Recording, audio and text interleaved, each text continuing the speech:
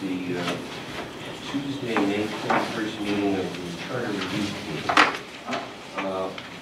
I have heard from Molly that she will not be here tonight, so there are 8 members present.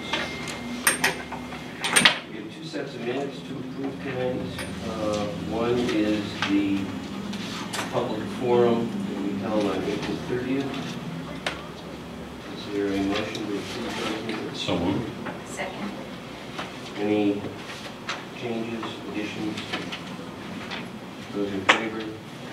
Aye. Any opposed? Any abstentions? Unanimously approved. And then we have the minutes from our May 7th meeting. Motion to approve. I just make a quick, it's very minor, but in the graph of the building was present to bring attention. I'd like to just get rid of any item of great significance and just say attention to section 1.3 of the charter. Okay. Can we have a motion to approve that first, and then a second, and then we'll discuss it? So moved. Okay. All right. Who seconded? Robbie wants to delete. Under public comment, Yeah. second graph. Was there a second to the motion? Yes, Robbie. Oh, okay. You want to delete the phrase "to an item of great significance." I mean, those are his words. Yes, those are his words. My recollection, those are his words. We can either get rid of it, or we could add to what he called an item of great significance. Either or, I mean, then he stated that, and he Yes. goes on to explain it, so just either or, it's not anything. What would you? I prefer bring attention to. Section 1.3, I'll get rid of. So the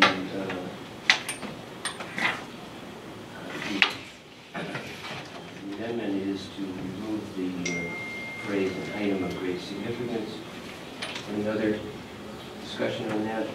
Those in favor of removing that phrase? Aye. Any Abstain. opposed? I abstain. One abstention. Any other discussion on the minutes, additions, changes? Those in favor of approving the minutes as amended? Aye. Aye. Any opposed? One abstention. That's approved with no delay abstaining. Does anyone in the audience want to address us during the public comment period? No. Do any committee members have updates they want to bring to the attention of the entire committee? I don't have any updates.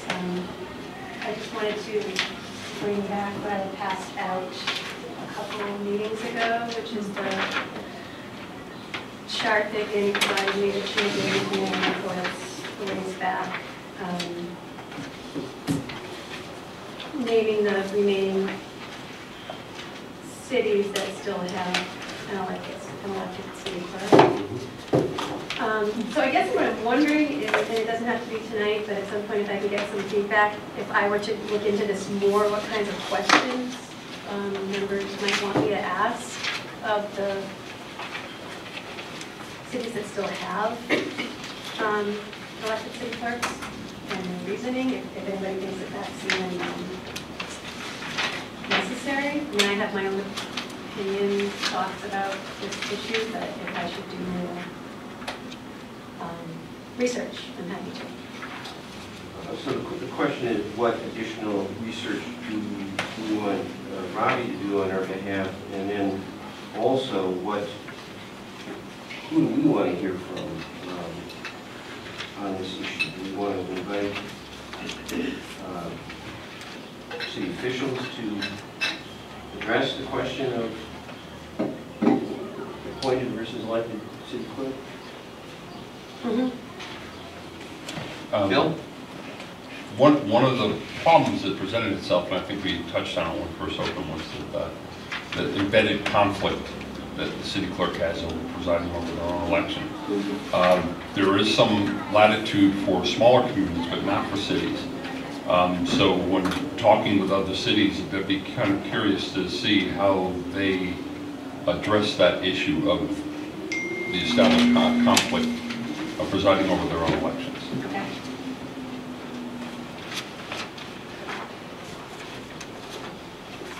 Other thoughts from members on this issue? Not a committee member, but I do have a question. Are you planning on speaking to any appointed clerks? Good. I mean, you know, we have an experience with an elected clerk. Right. What we don't have is experience with an appointed clerk. Yep.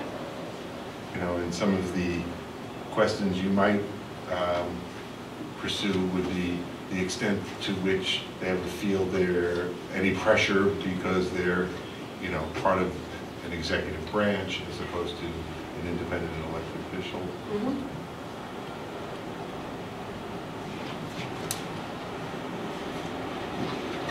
Anybody else? I know that this was controversial Excellent. when the charter was last reviewed.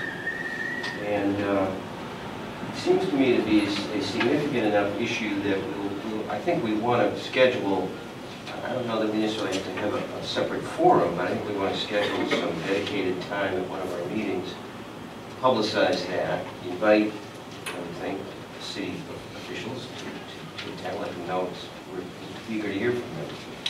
Former city clerks as well. Sure. And which there are several who are Yeah. listening. And perhaps Chris. local appointed clerks. Right. I mean, Amherst has an appointed clerk. Yeah. Does that make sense, people? Okay. And I'm thinking that this is another sort of big picture issue that we ought to, I think we ought to do that sooner rather than later. So I think that maybe one of our meetings in June could be largely devoted to that. Does that work for you, Rob, in terms of doing some research? Yes. All right, why don't we plan then to maybe our second meeting in June, which is I believe it's June 18th, to deal with the question of the appointed versus elected city clerk. And maybe Robbie, you and I we'll confer about if there's an appointed local clerk that we want to invite. Yes.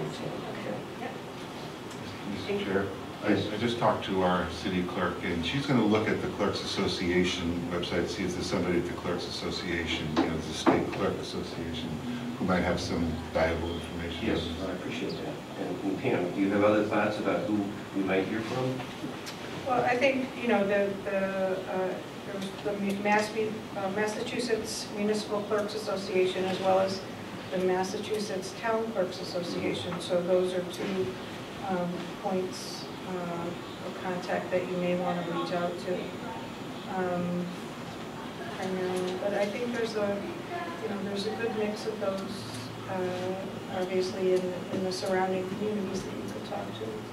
Barbara Lombard is an elected city clerk. In East Hampton. For example. I mean, she's an, did I say elected? I mean appointed. She's an appointed clerk in East Hampton, and clerk in Amherst, who is, name escapes me. Yeah, Margaret Nardowitz. She is also appointed. Right, either or both of them to come and talk. Do you suppose it would be relevant to examine the relative staffing capacities of elected versus appointed as regards administering to elections? That is to say, is either an elected or an appointed clerk more likely to have election commissioners at her disposal?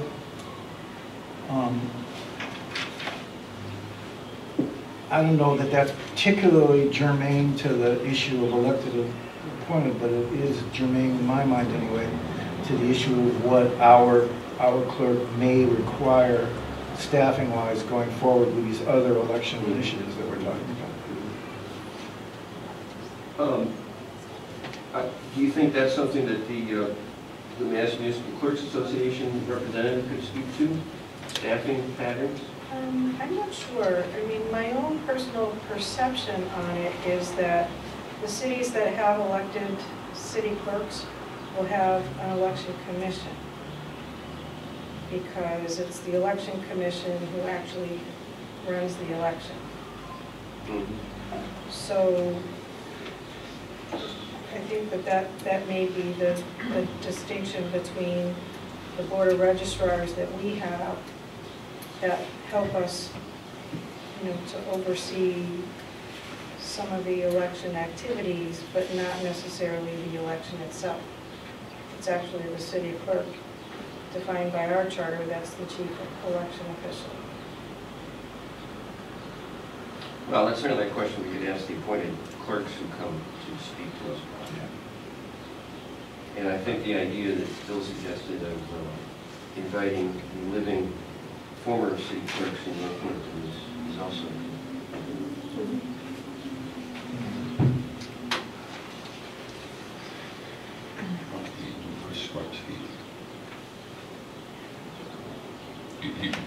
Wendy Maas and Chris Skrupski, I believe. Is Adeline still on? She is, yep. Okay. Is she? So there's three. All right. That's the three immediate predecessors to Tim. Okay.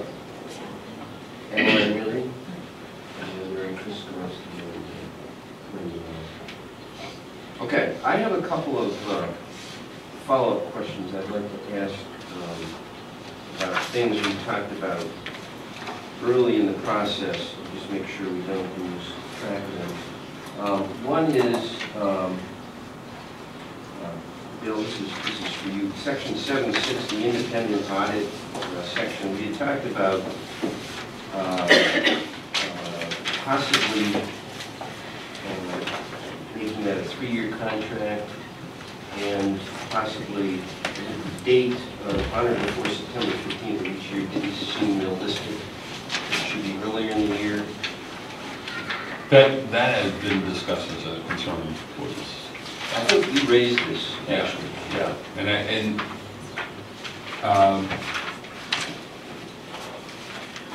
I'm trying to remember, is it a 3-year contract now? Did we just do a 3-year contract with, I think we just completed a 3-year contract with this most recent audit. With Scanlon, and it does seem to be the consensus of people to review prospects of having new eyes on the audit. But yeah, I don't see any, I have no objection to. Well, I think the, and there was a question, my notes indicate there was a question whether we should hear from Susan Wright on this.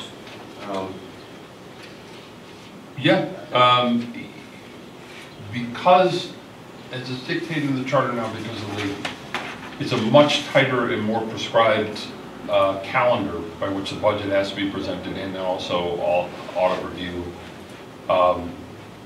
And whatever problems that have arisen as a result of that, Lynn and Susan are both pretty aware of, and those. As far as the council's experience on the ground, it hasn't been problematic. But I know that in the mayor's office that there's a lot of scrambling that has to be done in order to meet all the dates. And so, but yes, I think Susan, having her come to speak to that, or a memo from her possibly, would be appropriate. The two issues that I recall are, one, whether September 15th should be moved. Right. That date should be moved earlier than September 15th. Right? Correct on that one? Okay. And then the question of whether a 3-year contract is optimal. I couldn't tell you one way or another whether it's optimal or not. We've been doing 1-year contracts. We've been doing, but I thought we were transitioning to multi-year contracts. I don't think that, I mean, it says that the contracts will be awarded each year. Okay, so insofar as that goes, the process by which we've done the appointments, this time was not too exhaustive by any stretch. There was a certain urgency that was sort of, and we felt comfortable going forward with Scanlon. The year previous to that was a much more involved, maybe 2 years previous to that was much more involved, because we did review other bidders. 3-year contract would be fine. I honestly can't, unless of course you end up with an audit agency that turns out to be terrible, in which case you're stuck with them for the remaining 2 years of the contract. But it's not a huge pool of municipal auditors, so, and by and large, I don't think anyone's spoken of any problems with any auditing system so far. So I don't see a problem with establishing a 3-year contract, but the fact is we're making law not based on the existing agencies that are out there, but ones potentially in the future. You know, I'm sure this amendment isn't in search of a problem. Yeah. Bob, did you have a question about whether the 3-year versus a 1-year contract was? Well, I can tell you that it's no fun to be breaking in new auditors every year. Yeah. If that's your experience. We had 3-year contracts, but there were termination clauses, Right. not for cause. So, you know, if you wanted out, you could get out. But I certainly, from a practitioner's standpoint, would say that a 3-year contract makes a lot more sense than a 1-year. The beauty of it is that, for instance, Scanlon this time, the data points that they choose to analyze, they don't fine-tooth comb the whole structure. So that what they do is they actually pick and choose principal parts, but each time they do it, it's a different part. So you will get a different perspective on certain departments that you wouldn't have otherwise had. So to what Bob's recommending, that would give them a 3-year plan in which they can lay out how they're going to analyze holistically the entire system. I don't see a problem with that. If the finance staff is challenged by the calendar now, having to reorient a new auditor every year is not going to make the calendar any No, well, that's easier. true. That's true.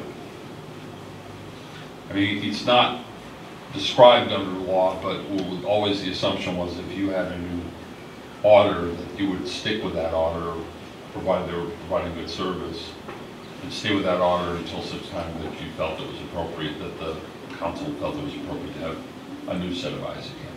But defining it under this gives you some flexibility. Certainly with a 3-year contract, the auditors get a better sense over time what's the best way to approach the city. It gives them, you know, a little more flexibility in their review. And to Bob's point, you're not breaking someone else in. But basically, we're talking about 2 different auditors. So There's only 2 that. the only 2 that ever bid it for us. In the field. Yeah. And that's the other problem. You do want to change auditors every now and then. You don't want to have the same auditor every Right. year, because they'll just make the same mistakes every time Yeah. if they make a mistake. Well, I'm just revisiting questions that were raised earlier. Does it make sense to ask Susan Wright if she has any recommendations on a change of date? Absolutely. And Absolutely. if she has any, anything she'd like to say to the 3-year question? Can you ask her to, she doesn't need to, I don't think we need to hear from her, but if she would reply to those questions, that would be useful. Okay? Thanks. The other question that I want to raise is section. But just one other thing, are we going to address the September 15th date? Because that definitely Yes. needs to change. Okay. Yes, those are the 2 issues. Okay. September 15th, an earlier date than September 15th, and 3-year versus a 1-year contract. The other question I wanted to check in on is section 3.7, temporary absence of the mayor. We talked about this early. We agreed that some language needs to be clarified. Is that something, Lynn, that you're going to bring forward to us? Yes, we have not identified the perfect language that, Okay. but yes, that But is you're something. working, Yep. you're working on it. Okay, that's in your bailiwick. Yep. Okay, great. Any other updates from committee members? Yes, Bill. I don't know if it's appropriate, in my apologies for not being here at the last meeting, but I did notice that Attorney Newman had brought up some points that generated some interest in discussion, and I want to address that briefly. Well, Bill, that's on the agenda, discuss Okay. suggestion by Attorney William Newman. Well, I'll save it for then. I think that would be a great Okay. time to respond. Okay. Prepare your thoughts carefully. Okay. That's a big request. All right, next two items are language changes that are largely housekeeping, one of which will be, should be very familiar to everyone. We have the Forbes Library Trustees, the process for filling vacancies on that board again before us. This was tabled at our last meeting, so we need a motion to take it off the table. So moved. Second. Those in favor? No one's recusing himself. Any opposed? Any abstentions? All right, it should be noted that Dylan Gaffney, a employee of Forbes Library, has removed himself from the table and will not be participating in any discussion or vote on this item. Bill, we delayed a vote on this to work out final language so that it's clear that while the trustees of the library will appoint a person to fill a vacancy, that at the next city election, the next scheduled city election, that vacancy will be elected. A person will be elected to fill that vacancy to serve the remainder of the unexpired term, should that exist, okay? And not establish special election requirement in that case. Correct. So you have the language on the agenda. There are two further changes to that language. One is in the first sentence. Whenever a vacancy occurs on the Board of Trustees under the will of Charles E. Forbes, the president of the board, the Forbes Library Board of Trustees is headed by a president rather than a chair. And the third sentence should read, persons appointed by the trustees to fill a vacancy rather than elected by the trustees.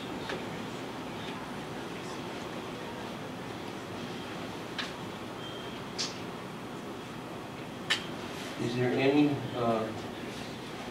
further discussion by committee members on this? I know Russ Carrier's back here.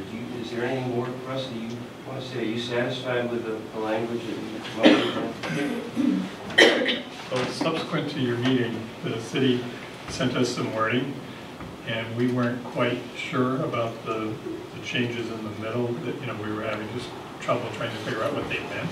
So we turned them over to our attorney, and subsequent to that, they talked to the city solicitor and pretty much came to an agreement, but I understand that there's at least one more tweak to this. There may be. Yeah, and the trustees we haven't seen the final wording, and our meeting isn't until this Thursday. So we haven't even seen what the final wording looks like, but we're obviously pretty much on board with the spirit of what both sides are trying to do here. So I don't even know what the other changes that the city solicitor is talking about. It was a single word change like appointed. I thought there was another elected in there, but I can't find it. It's right after that The next candidate sentence. to an office filled by appointment. Right, but that is the candidate that was elected. No, that's correct. the way it is. It's the seat to which they candidate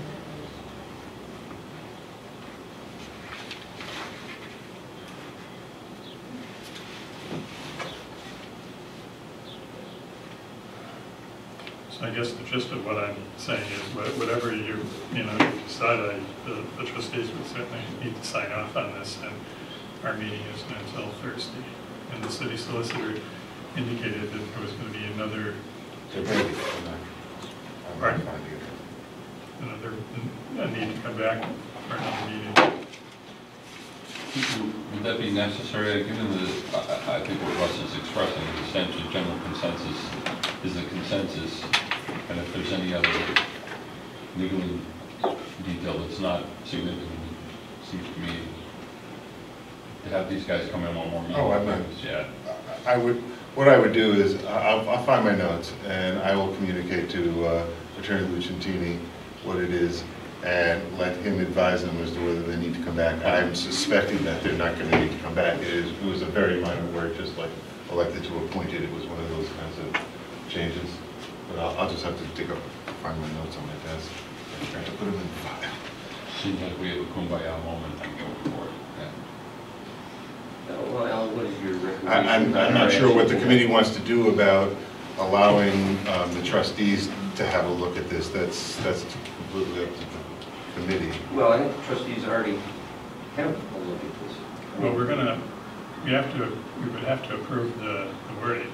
And so I assume if the wording is fine, that they'll approve it.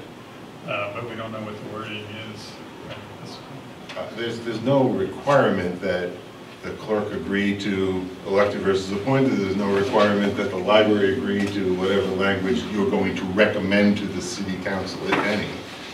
There's no technical, I mean, I would understand if you wanted to hear from the trustees. I'm not telling you not to.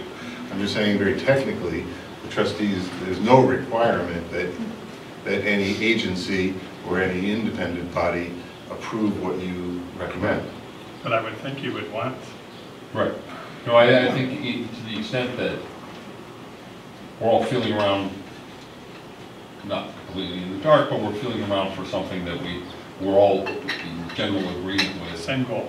Same goal, same objective, clarity of language, black and white lines defined. It seems to me that if we hear from the library and they don't even have to show in person, as the solicitor said, we're not creating law here. We're not even creating policy. We're making a recommendation, and many months from now. So there's plenty of opportunity to make the adjustments and modifications. And I think all I'm saying is that I think make you guys trudge up these stairs one more time. I don't think it's necessary. Right, and I assume if we see the words, then we'll probably it's only Tuesday. Our meeting's on Thursday, so we'll still have a chance to see those words, and if they're fine, that's perfect. Yeah. And even if you had a concern, you can send it forward in a memo as well. Okay. Thank you. Thank you. So, Bill, you suggested that we go ahead and vote on this tonight and get it off our plate, and that one further wording change will be An amendment. We can amend it. Yeah, handle that. okay, and you'll communicate that to Yeah, to the Forbes Library representative, attorney. Yep. Okay. Okay. Any further discussion? Motion to approve as written. As well as with the two wording changes, chair becomes president, elected becomes appointed. Yep. Okay. Those, is there a second? Second. Okay. Those in favor? Aye. Any opposed? Any abstentions? Patty abstains. Okay. 6 in favor, 1 abstention. Okay, thank you, Dylan. You may return to the table. Okay, the other, while we're discussing procedures for filling vacancies, the other is section 4.6, the filling of a school committee vacancy, which involves joint meeting of the city council and the school committee. The change here is intended to address a question that was raised by school committee member Fallon, who said she believes that it's unclear, the current language doesn't make it clear whether the vacancy vacancy will be filled by the majority of those members of the city council who are present, or the majority of those who are on those bodies. So the suggested change then is simply to add the phrase, well actually to make shall choose, shall elect, and to add the phrase by majority vote of those present. I believe that mirrors the existing practice. Is that right, Tony? Well, Pam and I were just talking about this and discussed this with Sam. We actually made this up. Well, Pam and I, when the charter first came into effect, actually had to make this up because there was no process that was prescribed when we did this.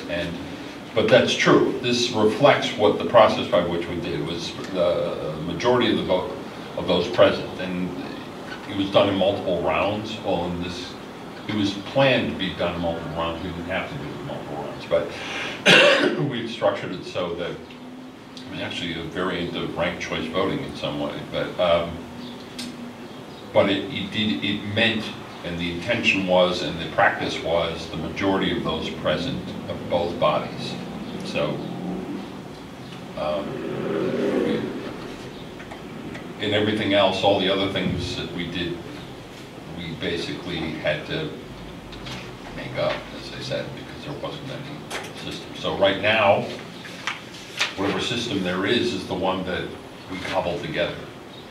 And this then kind and this jives with that, so it's fine. okay. I know that adding this goes along with what we do, but do you see a need to add more information in there based off what you guys did? It's interesting because, yeah, I mean, normally I would say let's just do it in the rules, but it's not the council rules that take precedence here. So it may actually have to be in this, a process by which nominations are made and the vote is cast. This doesn't go into that level of detail, but one is soliciting nominations, soliciting people willing to put their names forward for nomination, how the nominations are presented, and then the whole tea ceremony. It may be too detailed, Yeah, I but think there's no that place it's simply, actually. that is much too detailed. Are we going to do that for the Forbes Library also? Right. We're going to prescribe in the charter how they recruit? Although, to the point, somewhere it should be embedded so it doesn't become one of these kind of, well, this is the way we always did it kind of things. And somewhere, I think it should be actually, and I don't know where, because we're talking about a joint committee in this case, where the rules are defined by which this election is conducted. So, You know, you could put in a sentence that the procedures by which, the procedures would be defined by ordinance. there you go. That's true. Established by ordinance. The procedure for For elections, special elections by the joint bodies, when those come up. And now we're talking, the same thing would apply to Smith Vocational. That just allows it to be changed more easily, but not be so loosey-goosey that it's just, this is the way we've always done it. Right. I had brought this wording to Pam, and she had a couple more edits in okay. it as well.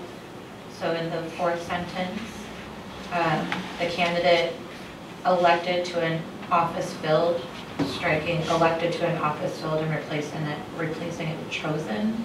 So it would be the candidate chosen by appointment prior to the election, and then adding, as described in this section, shall be sworn to the office immediately to complete the then unexpired term, and then striking in addition to the term for which elected.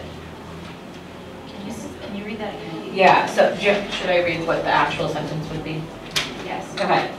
So the candidate chosen by appointment prior to the election, as described in this section, shall be sworn to the office immediately to complete the then unexpired term. That's clearer.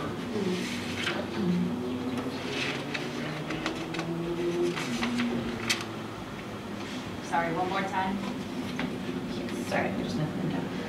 The candidate chosen by appointment prior to the election, as described in this section, shall be sworn to the office immediately to complete the then unexpired term.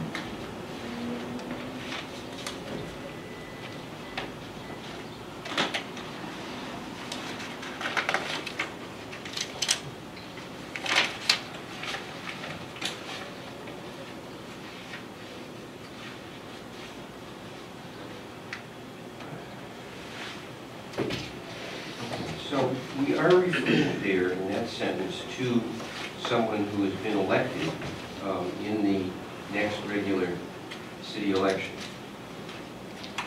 But every vacancy is going to happen, every city election. For this seat is going to be the next city election. So this seat's going to be on every city election, unlike the four, where, you know, it might or might not be. Well, my question is why chosen versus elected? Because that person in that sentence has been elected by the voters. I think it's clearer the way it is right now, the way it stands now, but. This is a suggestion of Pam. My understanding is it's not chosen by the voters. There's a That's special sentence. election. This, No, this is the joint. Yeah, that's what I'm saying, it's a Yeah. special, the it's- joint city council. It is a form of an election? Yeah, but no, it's a- we've always referred to these things as elections.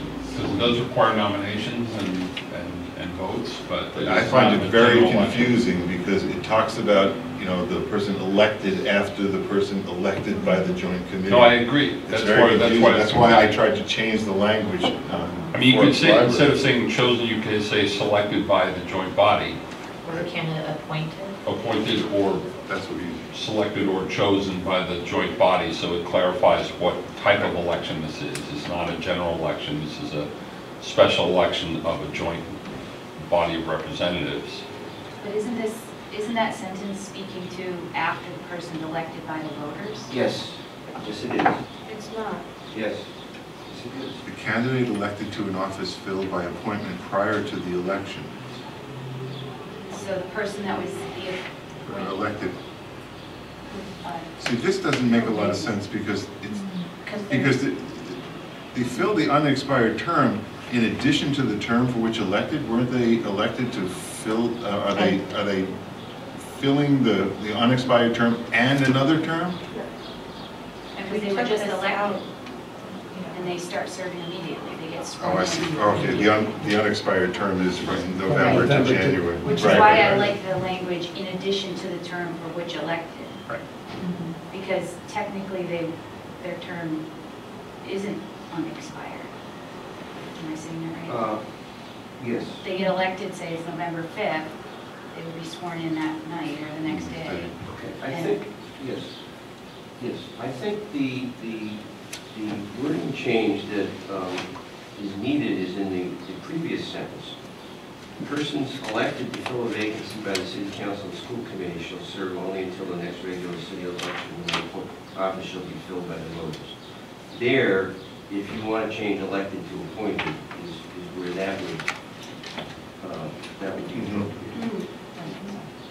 Persons appointed to fill a vacancy by the city council. Yeah.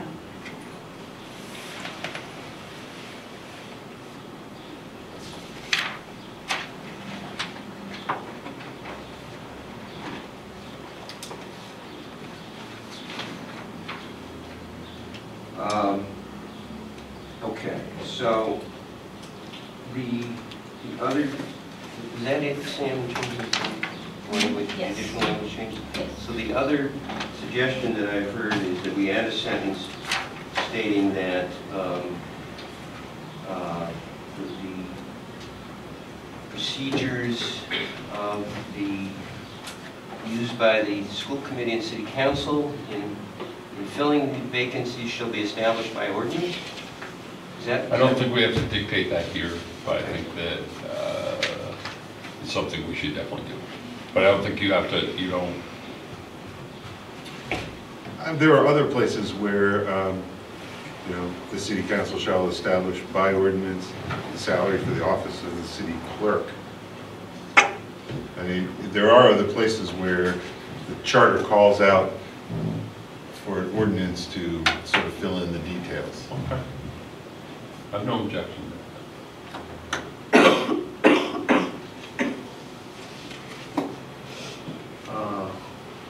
So the process by which the election will be conducted shall be established by ordinance.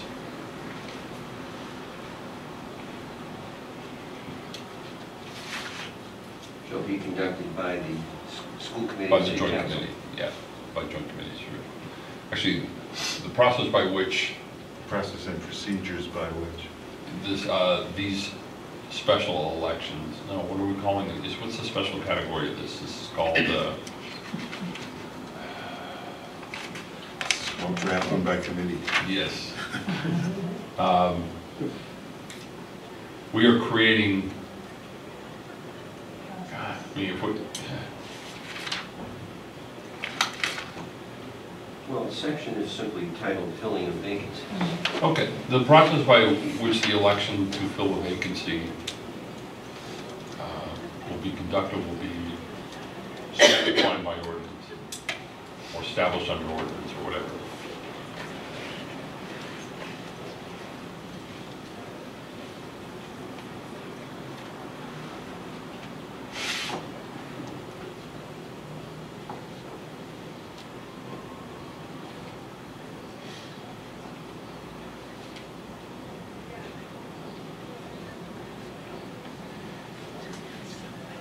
And I read what I scribbled here. The process and procedures by which the city council and school committee shall fill vacancies under this section shall be established by ordinance. Works for me.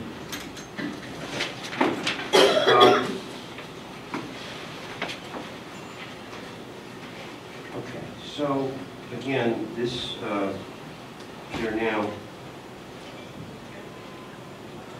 now three changes that we're proposing in this section. One is, second sentence, city council and school committee shall we use the term elect there, or should we say shall appoint by majority vote those? In this case, I don't think the term election is confusing. I think Okay. it's All right. City council, school committee shall elect by majority vote of those present, person to fill the vacancy from among the voters entitled to vote for the office. Next sentence changes, persons appointed to fill a vacancy. Appointed replaces elected. And then the final change is the addition of the sentence at the end. Alan, if you would repeat that one more time. Process and procedures by which the city council and school committee shall fill vacancies under this section shall be established by ordinance. I'm about to type this up and send it to Annie, so she'll scribble it. That's great. What was the first one? The first change is what's on the agenda? First change is what is on the agenda, yes. Okay, and what Sam had read us, we're not using? No. No. It was, all that was changed then was what Stan had changed the previous sentence and said, instead of saying persons elected to fill a vacancy, it's persons appointed. Okay. All right, we need a motion to approve those three changes to So section moved. 4.6. Second. Any further discussion? Those in favor? Oh, we need a roll call on this one, please. Stan Moulton, Yes. Robbie Sullivan, Joey Gaffney, Yes. Sam Hopper, Yes. Bob Boris. Yes. Patty Healy. Yes. Wayne Simmons. Yes. Counselor Craig. Yes. Okay, that is unanimous.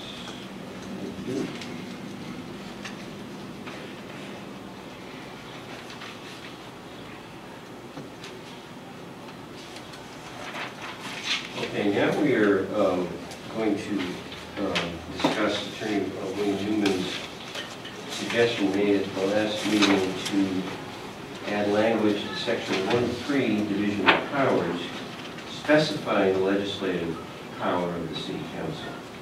And he sent a written summary of what he said, which all of you should have. That was sent to you by him with the minutes of May 17th. I know Patty, you had an interest in this, and Bill was not here, but I've had several conversations about it since then. yeah. So should we hear from Bill first? Patty, do you? No, I think I wanted to bring it up because it seemed reasonable to look at what the role of the city council is, and whether in fact the city council has the authority to make certain changes in the city. And I'm confused about whether, and we didn't really have a discussion about it at all. He brought it up and left, and that was it. But I'm not looking at changing the power balance and making the, completely changing the power balance in the city, but rather understanding how the city council operates in not the day-to-day working of the city, but when there is an issue, a problem or an issue that's brought up by the city council, are they stymied by the language because they are not to, never exercise any executive power? And Alan was telling us that the executive branch, the mayor, administers all of the city Agencies, departments and agencies. Departments and agencies in the city. And I wasn't here to hear the example that he brought up. He but I brought asked up the other Trust Act. people. He was concerned about the Trust Act, which basically establishes as a sanctuary city. Oh, okay, Right. all right, maybe that was one that he brought up. Because I actually came in the middle of his commentary, so.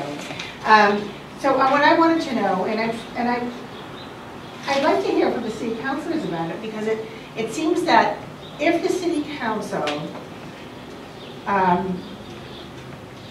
believes that a certain policy should change, but the policy is completely administered by a city agency, and only the mayor can dictate to that agency how it will function and what it will do, what the policy is.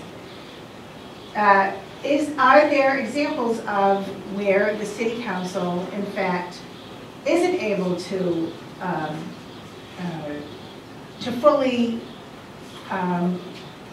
make changes in policy because the mayor controls all of the functions of the city departments?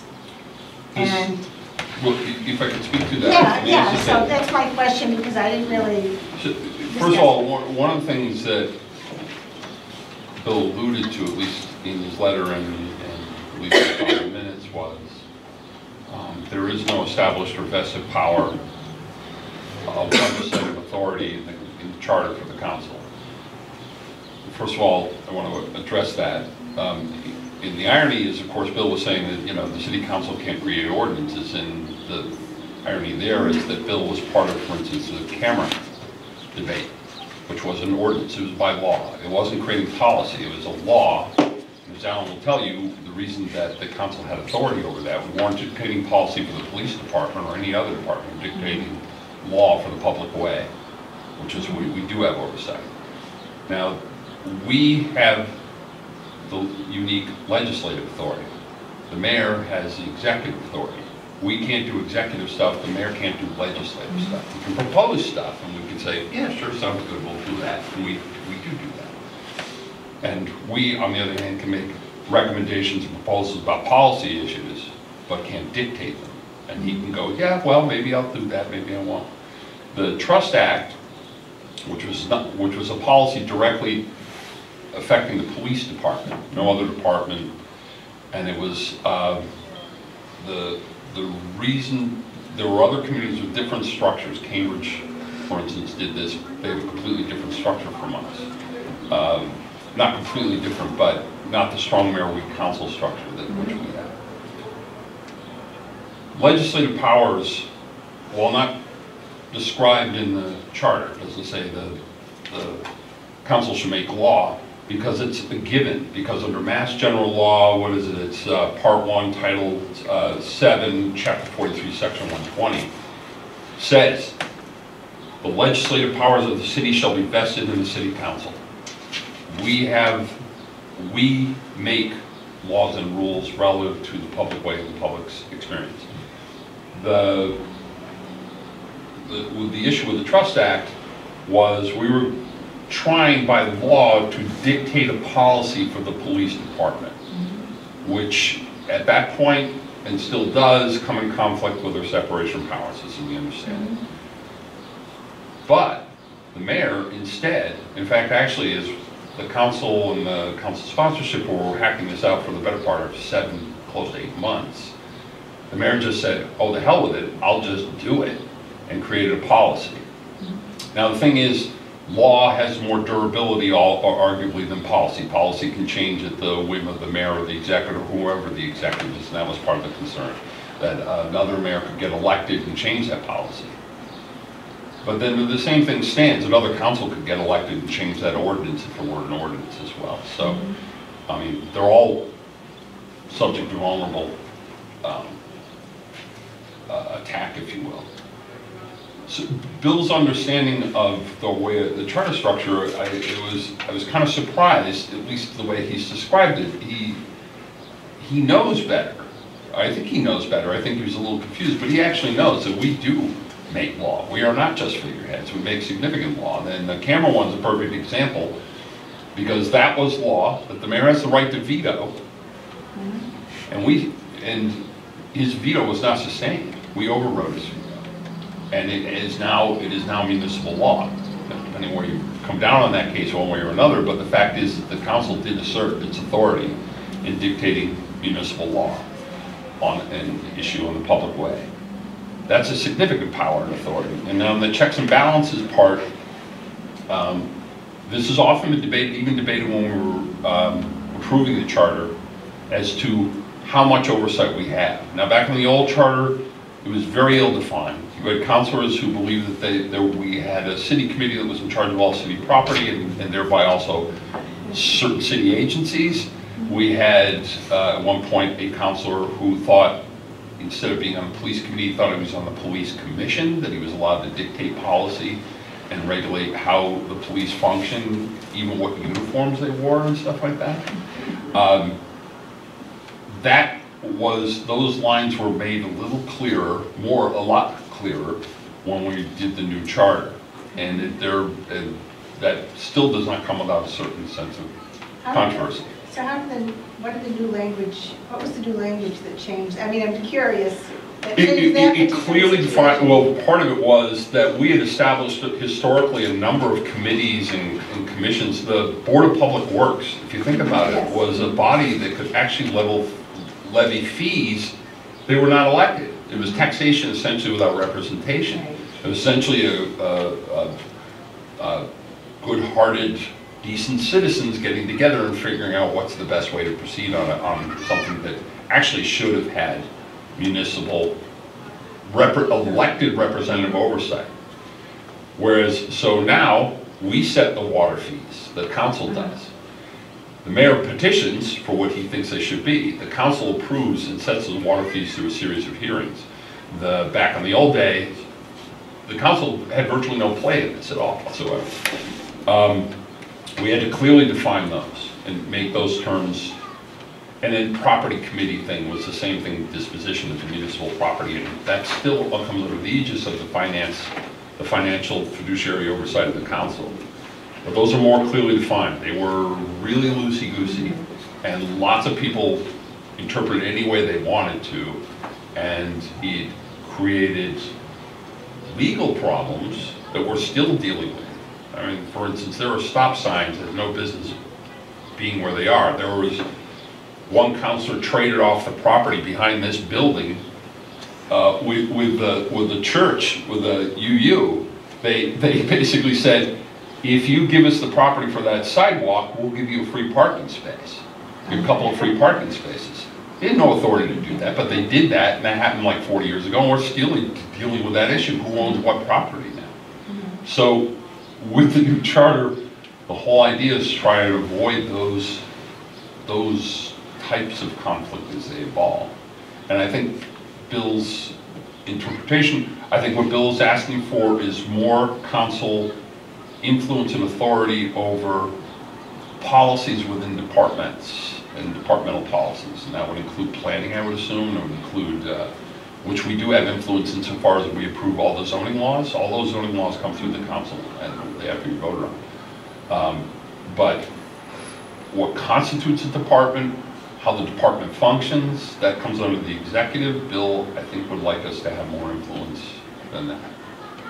And I think it's important to point out that while the mayor gets to organize the departments, he can only, or she can only do that with the approval of the council. So the mayor establishes what's called administrative order, organizing the departments, and the council approves it. Once the council, or not. And so there is, it's not like the council has no authority when it comes to the agencies of the city. But once the agencies of the city are established, and I think maybe Lynn can speak to this better than I can, there's a lot that goes into the stew of deciding how these agencies operate, because there are staffing issues. Some agencies, maybe the council wouldn't know that, some agencies or some departments are down a number of employees, and so adjustments have to be made. And so knowing exactly how much money is available at every moment and staffing, that's all stuff that has to be done by the mayor. And well, that seems administrative, yes. That's executive. What, executive? That's executive. Yes, so I guess, I don't know. My question is, when he brought up some language that it was intriguing to me, and I don't know if city councilors think differently about or agree with language or more of an expansion of power. And but I'm thinking if I was trying to think of examples myself, but I'm not a city councilor, so I don't have that experience. If the Board of Health makes a decision that they want to, well, no smoking, and there were a few issues around that. So if the Board of Health decides that they want to, that they think that they should appoint someone to do a certain health-related job in the city. Well, the Board of Health is an interesting example, because the Board of Health is one agency. They've actually technically craft law without being elected. For instance, the Board of Health can establish a smoking ban in downtown Northampton. Does not come before the council. The council has no authority over that whatsoever. Is that in the charter, or I just don't remember? And that's actually state law. That's state law. That's state law, and it comes So from the Board of Health is the most powerful board in any city or town, hands down, by far and away. with the least accountability. It's problematic, but it's not something that has anything to do. You'll notice Board of Health's not mentioned in our charter. Right, yeah. Because we have no authority over that.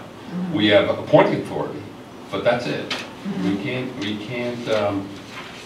And so, as an example, they're the anomaly. Okay. So that's not and a it's and they're the anomaly. Well. So let me just suggest one of the issues with the proposed trust ordinance.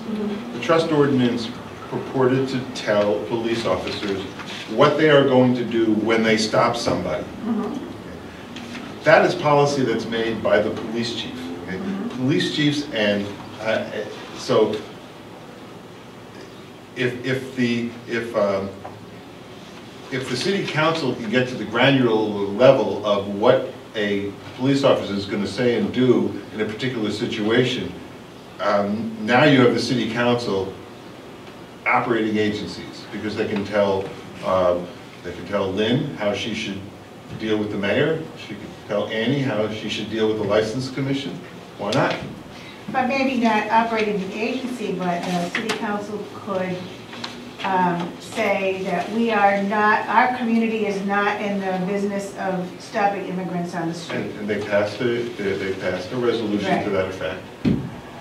We did do a resolution. But that wasn't, right, yeah, I remember those hearings, but that wasn't, Doesn't carry the weight of law. Doesn't carry the weight of law and doesn't establish policy. So It's an aspirational document, so it doesn't really have authority, other than the authority. So you But don't other think- than dictating, agency employee policy, the city council is involved in a vast array of city, city policies. Zoning policies, as we know, how buildings, what buildings are going to be used for, public ways, I mean. Bill's experience was, in the two examples that he cited, the cameras and the trust ordinance, were, that was heavily debated, and it was right after the new charter when the Trust Act came up. Right, I remember. And what we were using as a template was, unfortunately, I believe it was the Cambridge ordinance, do you remember? It sounds familiar. And Cambridge actually has a slightly different structure, and their mayor is elected from their body. They have a city manager who is a professional city manager, and then their mayor, who is truly a figurehead, is elected from their body and serves. And then Worcester's a similar structure. I think, is Framingham moved to that type? I'm not sure.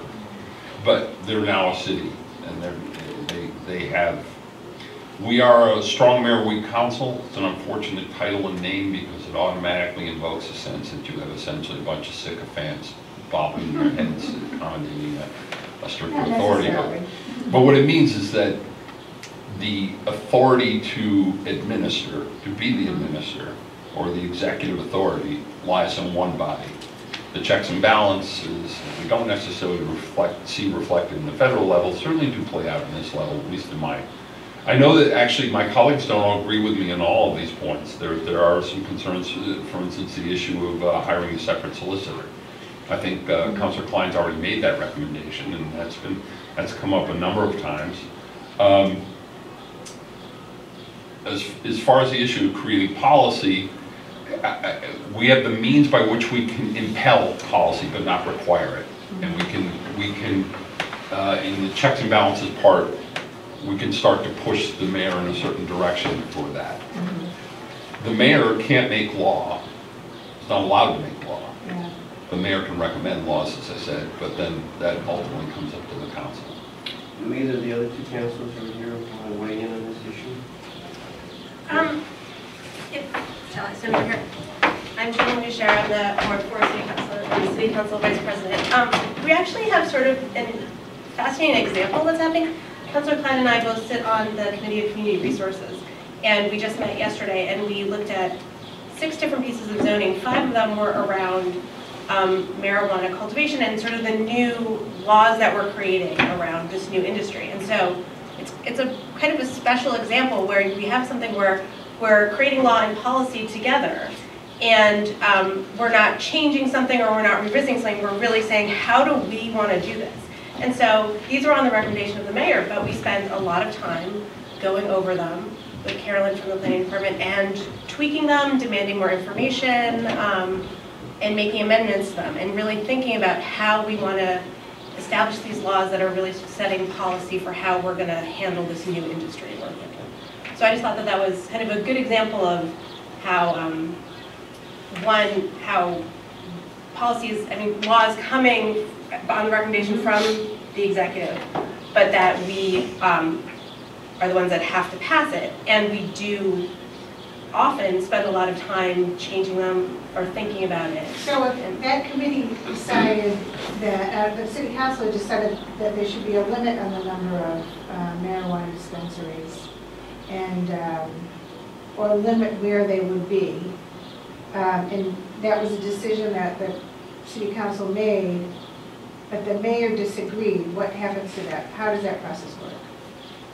Well, so when we, help me out, Bill, when we did the... When that came up, yeah, we had to establish before we could actually have legal sales, we actually had to establish the terms by which we would do that. And we decided not to go, the council decided, and the mayor agreed, not to go with limiting. There were members who suggested limiting the amount of vendors.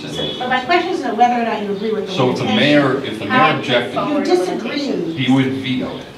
He could veto it. He could and then veto you it, would at which point override it comes back to the council, and a supermajority has to approve it to override the veto. So a simple majority allows it to become law. Not zoning. Not zoning, that's true. That is zoning, that you're required to have a supermajority on zoning law. So, but in a supermajority is required to override the mayor's veto. And so the mayor does have, he can't change the law, he can't do anything about it. He can just say that I'm not going to sign this into law. If he doesn't sign it, doesn't veto it, after a certain period, he would automatically sign it. So in reverse, if the mayor Really wanted a law. Yes, so then what happens? He wants And the council says no, it does not become law. So the final check is the city council. Right. Absolutely. And in zoning, actually, if you can pass it, you can override the veto. Right. You need a 2/3 vote for both of them. So, the city council really is the final say on zoning. I'm Lisa Klein, Ward 7 City Councilor. I think that we're talking here as if policy versus legislation, there's some very clear definition of each, and that they're kind of in separate places, so that we as the City Council pass legislation and the executive branch enforces policy, enforces operational actions and policy in departments. But I don't think it's really that clear, and I think that's where it gets fuzzy around power imbalance. I think that the City Council legislators create legislation, that policy then needs to get formed within departments to carry out legislation that has been made into law. So, for instance, Bill referred to the fact that we have the right as a city council to make law around what happens on city streets. We decided that there would not be surveillance cameras put into our downtown. What does that mean, though? That means that the police would then have to figure out other ways. They'd have to create policy that doesn't include cameras. That's a bad example because I'm talking about something that doesn't exist. But let's say we had decided to vote on putting cameras into downtown. That would necessarily mean that policy would have to be created whereby the police department had to interact with those cameras. So I think that there is a false rubric being created here around legislation versus policy, and I think that that's a slippery slope into legal rulings that say that something is the jurisdiction of the executive branch, when it shouldn't necessarily be, in my opinion. I think the Trust Act is a good example because I think the Trust Act was a way for the City Council to say, we want to be a sanctuary city. We want to be a city that will not hand over our immigrants to the federal authorities. We will not give information to the federal authorities about immigrants in our city. Yes, that would trigger the need to create policy for the police department about how they would then enforce or not enforce what we're asking them to do by creating law. I didn't agree with that, actually. I mean, I think there might have been problems in how the Trust Act that we took, which actually came from immigrant advocacy groups nationally, so it was a template that some cities adopted. And Cambridge was one of those cities, but it didn't come from Cambridge, just to clarify. So there might have been, tweaking that needed to happen in terms of what our Northampton's Trust Act looked like. But I think that we absolutely, as a city council, should have had the jurisdiction to create Northampton as a sanctuary city. And then it would have been up to the mayor, perhaps, to write an executive order that would tell the police department what their role in that was. So I'm not sure how the charter can make those, kind of parse that and strengthen the city council's ability to create things that are truly legislation and can be and should be legislation versus executive order, kind of executive administration of departments. Am I making sense here? And I think nobody's saying yes, so I'm a little worried that maybe I'm not making sense. It does make sense. No, I understand what you're saying. And I think that it very much depends on, and this dovetails into the question of the city council having access to an independent attorney. Because Mr. Seawald, Attorney Seawald, has to kind of make a decision about the kind of fine points of something like that. And if members of the city council don't agree with those rulings, I think that we should be able to have a council that we can call upon that can kind of look at issues and so that we have the ability to have some pushback. I know that the city solicitor represents all branches in the city of how the city runs, but I do think that we need sometimes to have the ability to call on another legal opinion. And I know we can go to the AG's office, but that's a whole other bureaucratic process. There should be some way in which we can actually call upon a counselor locally to interact with our city solicitor around this question of what is in fact legislation and what is policy. For the example that you're using, we actually did do that with Bill Newman, ironically. And we do. So the question was whether to have a full-time, two separate city solicitors, and because the discussion is not just because we do have the right to hire, and we have hired separate attorneys for the council to represent the council. I've represented Alan represented us before as the city solicitor when regular bar students. Yes. And so I think that's the question, is whether to have to give the council the opportunity to have a full-time their own solicitor versus part-time solicitor. With the Trust Act, I mean, the irony there also with the Trust Act is that actually we were close, you're right, it was a nuanced thing, and we were into month 8, and the mayor actually just finally said, I'm just going to turn it to policy and render half of that moot. I mean, we could have, and in fact there was, as you recall, there was an ordinance that was moving through. We had another attorney, Councilor Adams, who was an attorney at the time, who had was supposedly doing more research to make it a little more bulletproof as it went through. But once we passed the resolution, the mayor established the community as a trust community or sanctuary city, then I think, as I recall, it just sort of petered out. But the fact is, we were still originally pursuing how we could actually make and address the nuances that Councilor Klein was referring to. How do you couch the language as such that you're not dictating policy for a department, but you're actually talking about law for a community? So, can I give one other example? Just, I think it's helpful to kind of illustrate what a situation like this could look like. So we just passed legislation to create a resolution, actually, to create a select committee on pesticide reduction for the city. This is a committee that will do research, look into possibilities for how the city can reduce the use of pesticides in the city. So let's say this committee comes up with a recommendation, I'm just totally speaking off the top of my head, that they want to ban glyphosate use in the city, so ban Roundup use in the city.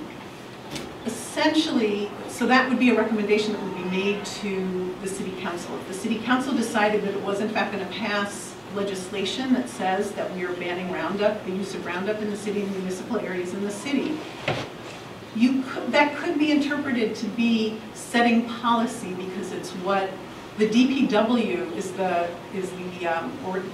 department that would use or not use Roundup in the city on municipal areas.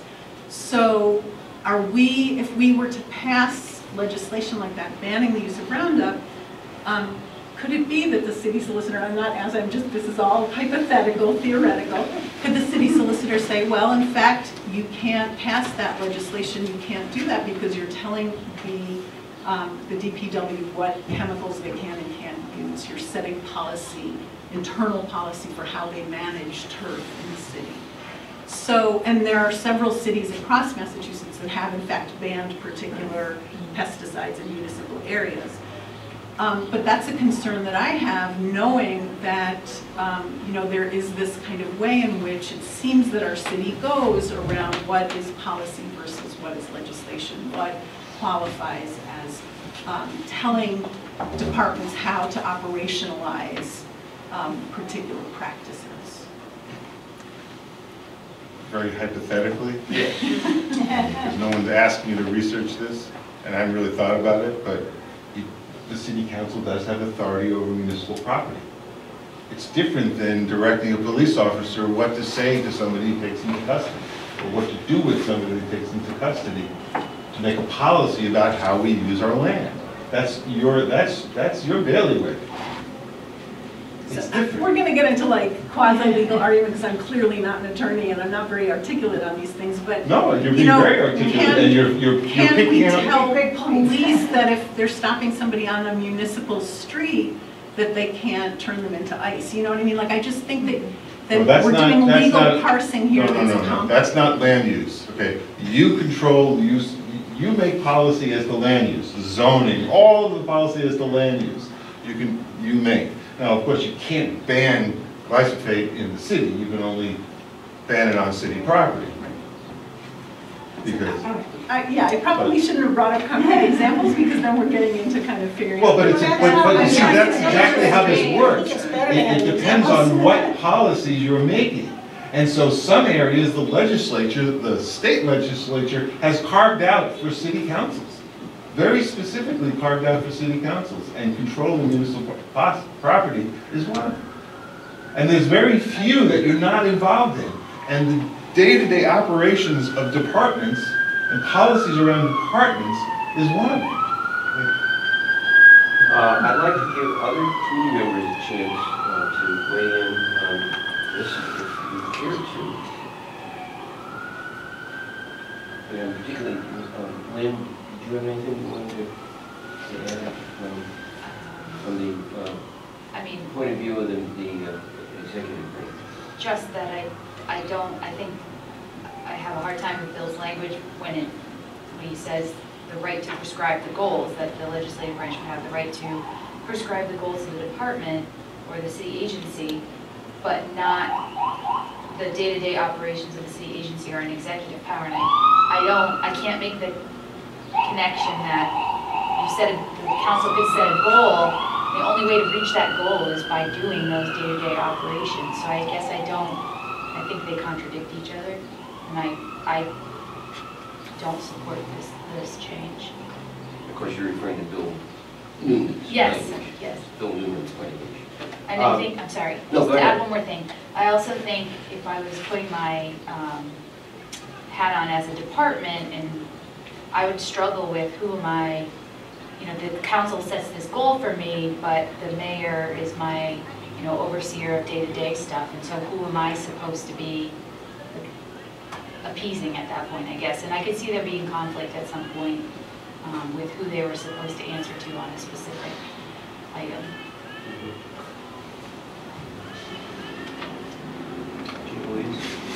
I'm super reluctant to bring up an issue that's been settled for a long time, but Alan, you reminded me of it.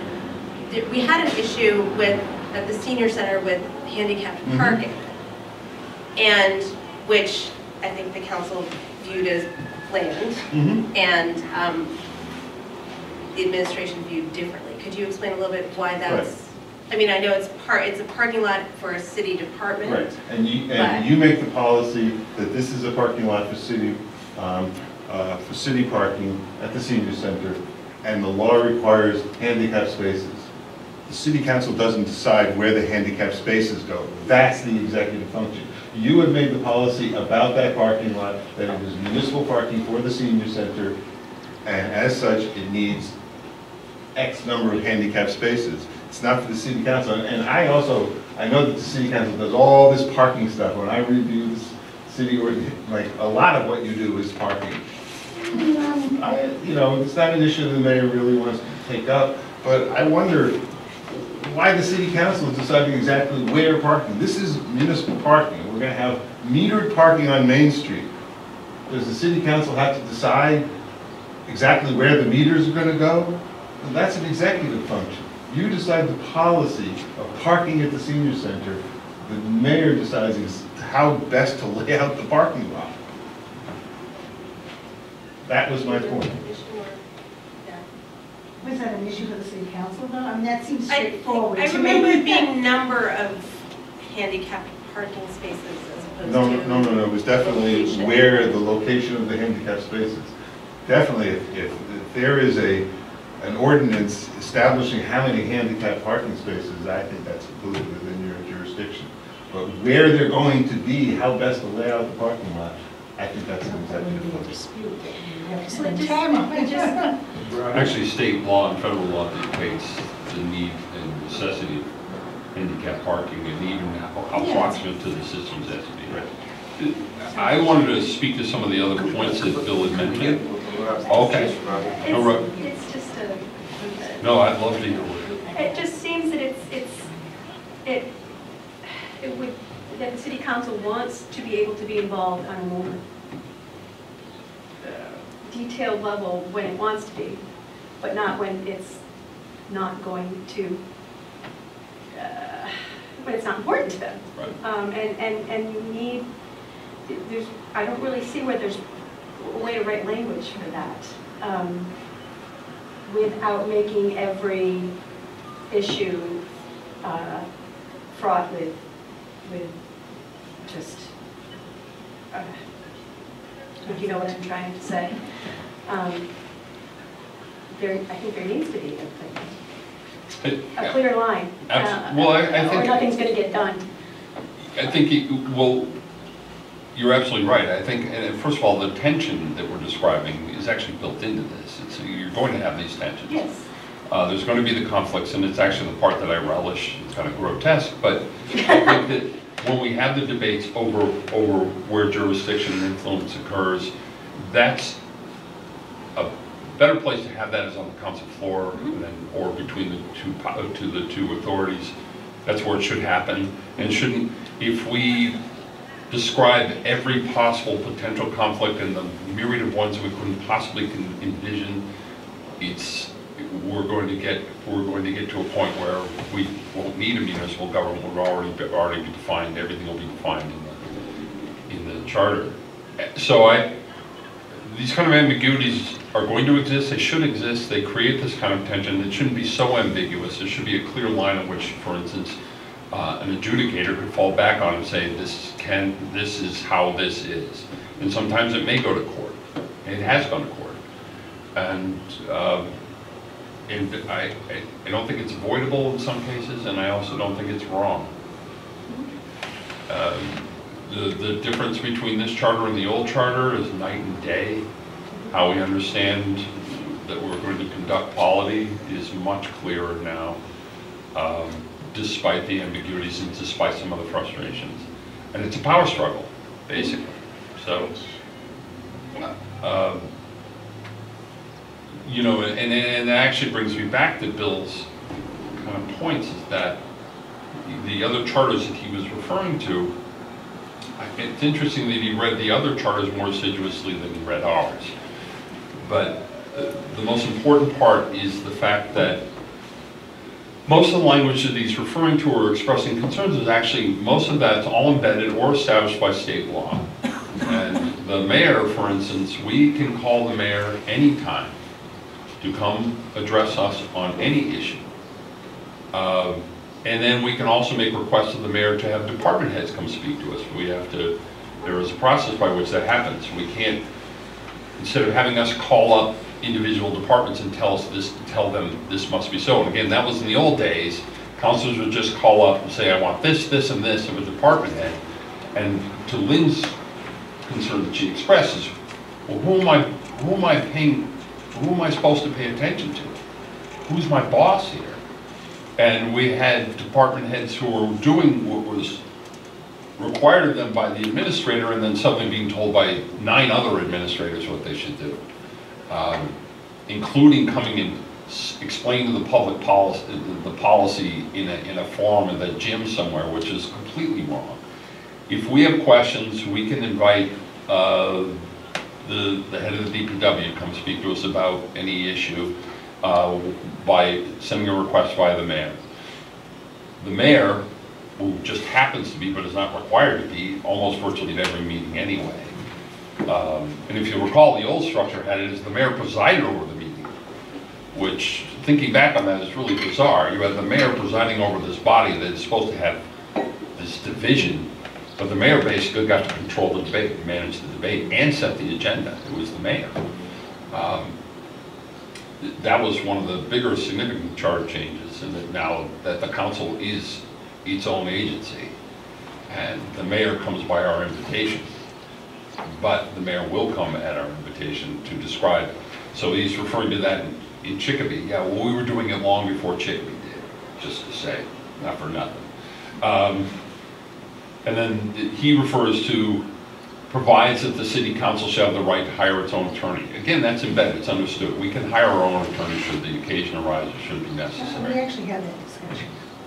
We did, although there seems to be some differing opinions among the councilors about whether they in fact can hire their own attorney. Lisa has expressed this to us now a couple of times. Well, one important feature is we don't have the budget. Right. It would have, the mayor would have to approve, would have to submit a financial order to appropriate money to hire a lawyer.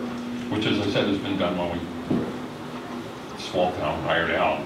But yes, it's, so the East Hampton Charter uses the same as language as Northampton on separation of powers.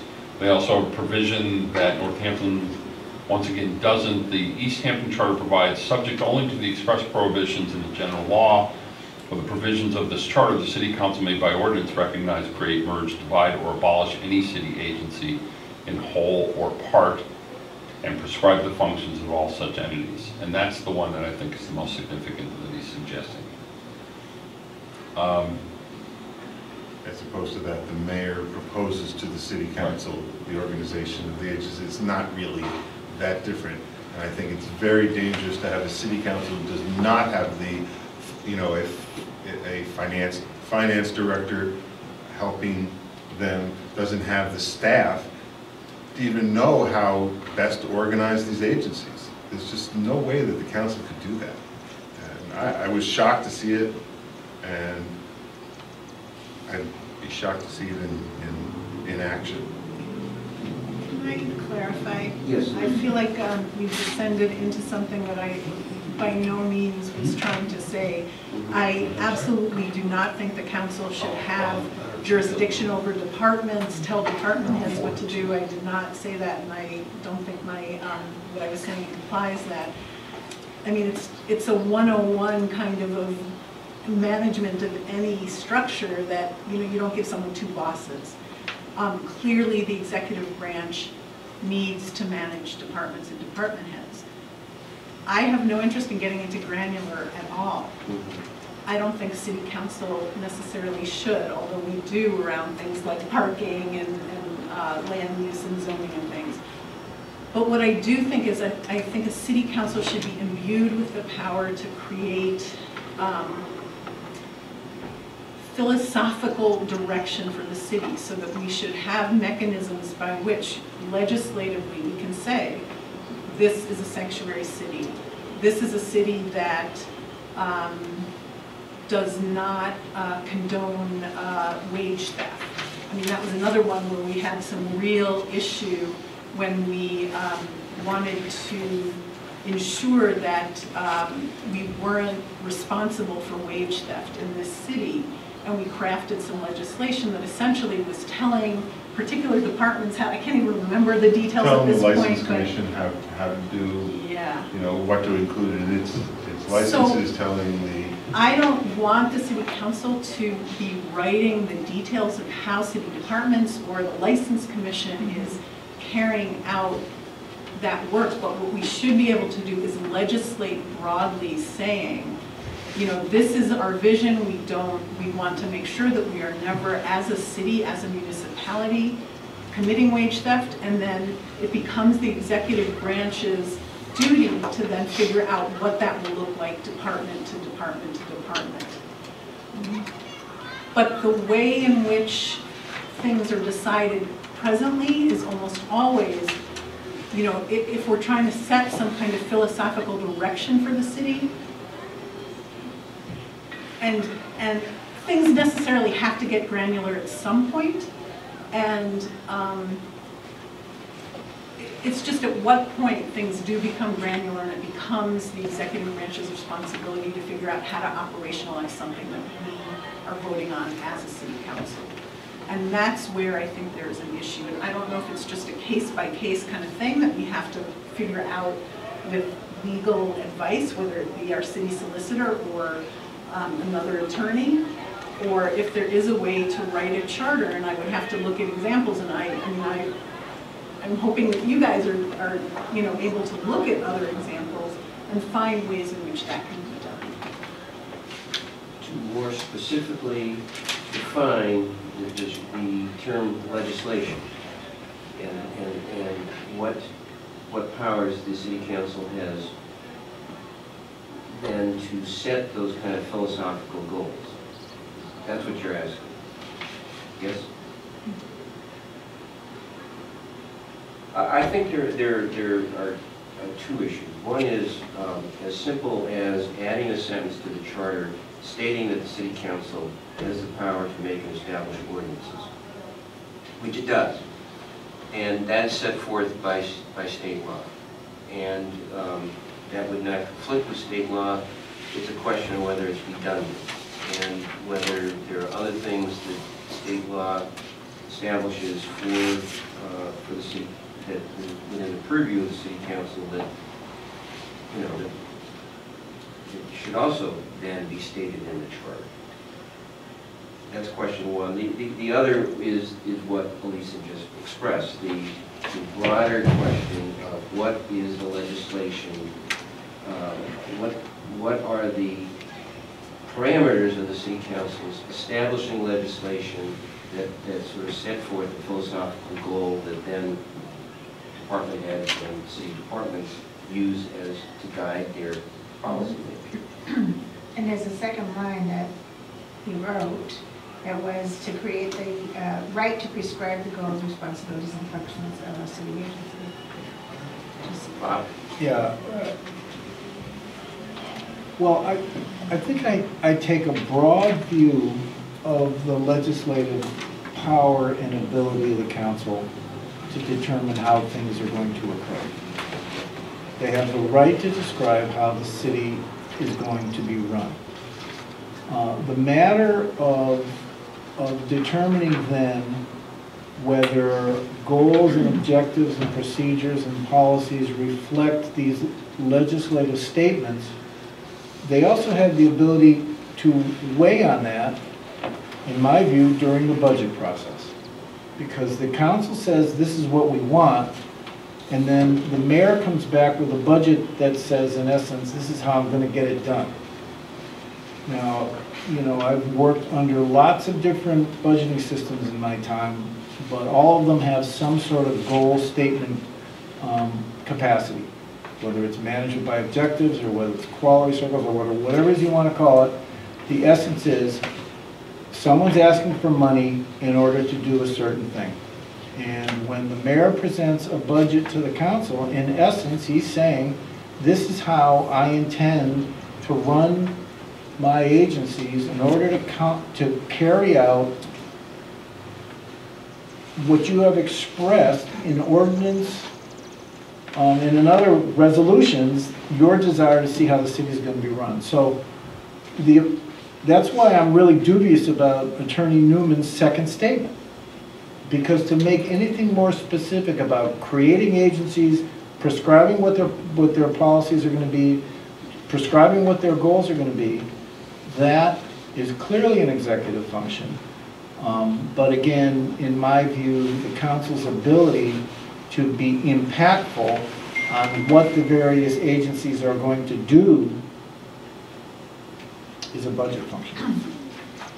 But the only thing about the budget is that the city council can only recommend decreasing the budget, or it can't amend the budget, or. What the city council needs to know is what the budget's gonna do. You're asking for money, what are you gonna do with this money? How many, how many potholes are you gonna fix? What miles of roads are you going to create? How are you gonna treat and purify the water? I mean, it's not, to me, it's not a function of how much or how little, it's what you're gonna do with it, and is that, But they don't have any They don't have any decision over recourse. how the budget. they can say no to the They can budget. say no. If they're So not happy If the with, city council wants the school department to have a bigger budget, they don't, and the mayor comes in this year and says, sorry, we're gonna level fund, all the city council can do is say, okay. they can say no. And actually, that also, I mean, this is one of these issues where we have influence, not authority. But the fact is that we do have significant influence in how the budget is structured and where we prioritize how much of our municipal finances go into schooling and all the dimensions of schooling. So right now it's around 63% if you take everything into consideration. If the council has influence over the mayor and pressures and push and says we want more, we want to do 70% of the municipal budget. Now the mayor can say no, go pound sand, but the fact is to Bob's point, we do have influence, and this is not unprecedented, where we can say we can cut an entire department. It's a strategy. Right, you can cut. That's all Yeah, you but it's can a do. strategy. But say you cut a department that the mayor particularly wants to see. It's a strategy. It's a political strategy. Right, It does wield some effort, and it has some force, and it's not necessarily the best way to conduct these things. No, But I don't see you doing it. you do. We are not powerless. I mean, we're not figureheads as far as that goes. Which is why the mayor is obliged to come, as Bob said, and break down explicitly the aspects of the budget, and hopefully it corresponds with the goals and the objectives that the community shares. The school department's a perfect example. Now, first of all, since it's such a significant portion of the budget, it's required by law to have its own elected body to oversee its budget, separate from the city council. And the fact is that you have two agencies, in which case that the mayor has to struggle with essentially to draft that huge segment of our budget. So it's not, in this respect, it's not necessarily co-equal, and I think that's what some of the people were talking about, in terms of having co-equal in that respect as far as budgetary issues go. And that's true. Strong mayor weak council does not allow for co-equal budget decision making. But at the same time, also, we can't hire our own finance director. We don't have the oversight of the departments and the day-to-day operations beyond what the mayor is obliged by law to report, and with complete transparency. So, given the structure and given the circumstances, it is more appropriate. I think in this case, for instance, a hot political issue, for instance, like teacher salaries, and to have the council tell, after collective bargaining, that we reject the collective bargaining, and this has been appealed before. The fire department did this with us as well. So we reject your collective bargaining agreement, and we want less money in some cases to be given to these, because we don't agree with the union in this respect. Which is actually technically within our power. But you can do that under this charter. We can do that under the charter. You can always say less, but can you, as a city council? By the same constraint, can we say, we reject the contract that you negotiated and want you to give them more money, right? And I personally would not feel comfortable in overriding, in either case, a collective bargaining agreement. But you could, yeah, an agreement that's been signed, sealed, and delivered, but a proposal, if the mayor says, well, I'm gonna have. Well, if they're in the an midst of agreement. collective bargaining, Well, I can see you may not want to, you don't want to have a public discussion about collective bargaining, well, we maybe. can't. Yeah. Or you can't. Yeah, we can't have But if you don't agree with the positioning and the posturing it. of We the can share that, executive. we can share that opinion with the mayor, and it has been done.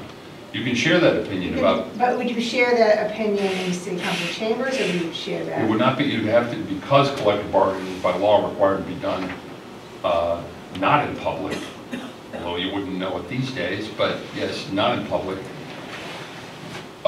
We would have to do it individually with the mayor, which is what we have done. We have, some councilors have shared quite candidly their opinion about how things should proceed, or at least giving the mayor an opportunity to explain what the circumstances are in turn. We would have to discuss that in executive session, as he has done. He updates us on collective bargaining from time to time. But that has to be an executive session, closed session. Those minutes can't be released until the contract's established. But even here, the city council does have a role because they can reject the appropriation for the agreed to amount. And you know, if I may, I just want to tack on to what Bob said about the budget. In 1981, the city of Boston, the city council of Boston, and the mayor of Boston were in a fight about staffing and salaries. And it's also a strong mayor form of government. And what the Supreme Judicial Court said, the city council's authority is limited largely to a check on the mayor's executive function through a power of appropriation. Any money that's going to be spent by the mayor has to be appropriated by the city council, every penny. And so that's a huge, that's an enormous power. Was that decision, though, was that question before the court about their charter, or was that the question about the power of a city council in the state? It was talking about the power of the city council under a strong mayor form of government.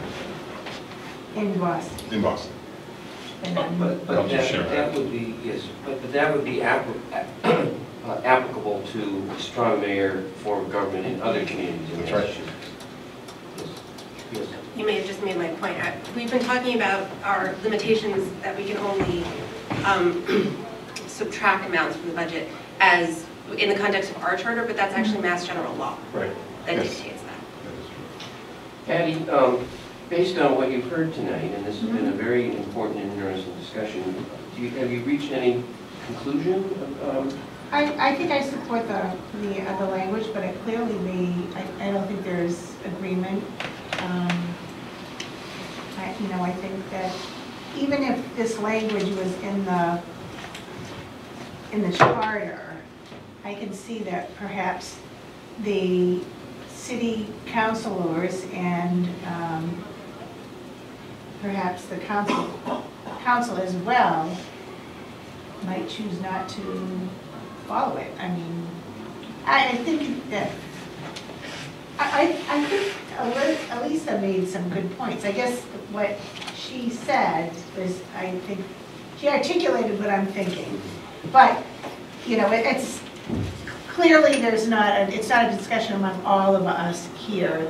I think it's been just me and Bill, and it's just been a few of us that are really sharing it. So, but I think I think it's an important question about whether in fact, when I vote for my city councilor, I'm voting for somebody who's truly representing the values and interests that I have and the vision that I have for the city. And that might include that, collective bargaining agreements, it might include labor, how, people are treated, and wage theft, and whether or not we're using corrosive pesticides on our city property where our children play. And I guess I'm left with the question that, should we not have a mayor, should we have a mayor who wasn't Mayor Narkowitz, but somebody entirely different, would you in fact have the power to do the things you've been able to do? Mayor Narkowitz shares the values of most of the city council. I don't think that... The philosophical Yeah, I do, and I think the question really is, when he's not mayor and there's somebody else there who our city councilors who we vote for don't agree with the way that the mayor makes his decisions, I think there could be bigger Well, conflict. you're talking about checks and balances. And section 1(4), the powers of the city as it's defined in the charter, subject only to express limitations on the exercise of any power or function by municipal governments in the Constitution or general laws. It is the intention and the purpose of the voters of Northampton, through the adoption of this charter, to secure for themselves and the government all of the powers it is possible to secure, as fully and as completely as though each power were specifically and individually enumerated on this charter, which is to say, Massachusetts law automatically establishes legislative authority to the council. And it doesn't have to be, and we're saying, the charter is saying, we're not saying that to be redundant because it's already embedded in this law. The checks and balances issue, we've talked about that in some, the fiduciary oversight is a significant authority. It's a blunderbuss. You're right. It's for instance, the teachers are asking us to reject the budget in toto. Should it come to that after the budget hearings and they haven't reached a collective bargaining agreement. That is within our authority. We can do that. It's up to the council whether they think that that makes sense and it's an appropriate way to respond.